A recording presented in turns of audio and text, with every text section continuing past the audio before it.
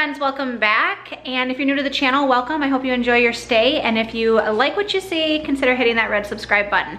Today I have got a quick Crockpot meal for you.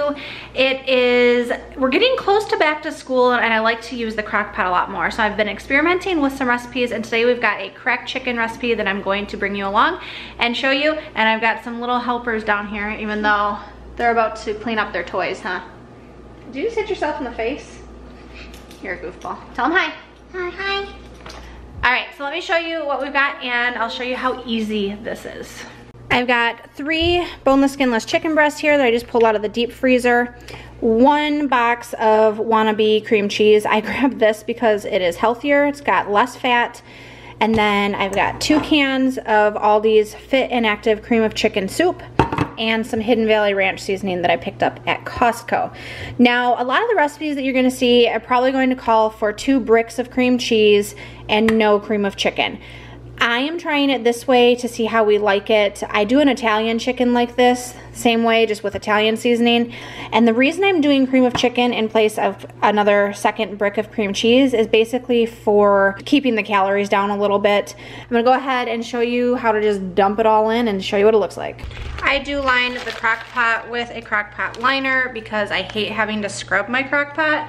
And the reason I use a Crockpot is to make my life easier. If I have to scrub it afterwards, that doesn't make my life easier. So I'm just gonna put the chicken breasts in, dumping soup right on top. You could probably get away with using just 1 can. I might even, I'm not sure yet. We'll try 2 cans and see how it goes though.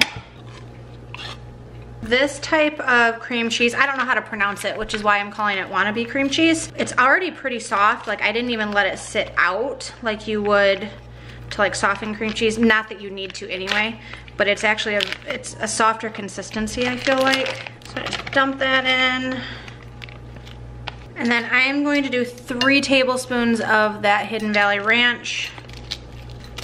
I'm just eyeballing things a little bit. I'm not really following a recipe on this, but I'm just gonna kind of mix that in there with the soup so it doesn't just cook on top. And then depending on your Crockpot, I would do low for 5 to 6 hours or high for 3 to 4 hours. Because it is not even 12:30 yet and we probably won't be eating dinner until closer to like 6 or 6:30 when my husband gets home from work, I'm just going to put it on low and let it cook. But this will probably cook it just perfectly on low for about the next 5 to 6 hours. And then typically in my Crockpot, the chicken breast will fall apart. You don't even have to like pull it out and shred it. I use this utensil from Pampered Chef. It's the mix and chop. And I'll use this to just kind of break it apart and mix things up. And then we serve it on rolls. You can add some shredded or sliced cheese to it if you'd like. So we'll see how it looks when it's done. All right, friends, it is 5 o'clock.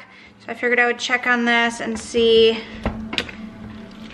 how it's doing. I probably only needed 1 can of soup. Okay, so number 1, yes, I changed my hair since earlier in this video, in case you noticed. Number 2, I put probably 1 can too many of soup in there.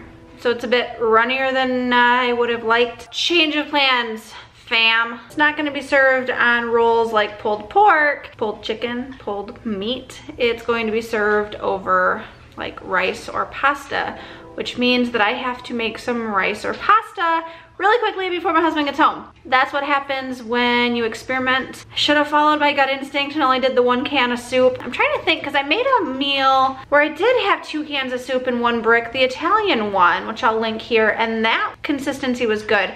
I must have had more chicken in it though. That's what happens when you experiment and don't follow a recipe. So it'll be okay. It still looks delicious. It's gonna be good, but I'm gonna make up some, probably, I've got a box of rigatoni in the cupboard behind me. This is gonna save the day. I paid 49 cents at Kroger for this. So I'm gonna go ahead and put this over pasta instead tonight. So if you're following this recipe, don't follow it exactly. Either add more chicken or less soup. It'll probably thicken up by tomorrow too, as it kind of sits, but it's still tasty. Tell me how it tastes. Is it good? Mm-hmm. Why don't you tell me what you think? Good deal. And so we served it over pasta with lots of fresh veggies because this is a pretty heavy meal. That's how we save the day. We don't throw food out around here just because it's not perfect. Thank you so much for watching. Until next time, I'll see you later. Bye.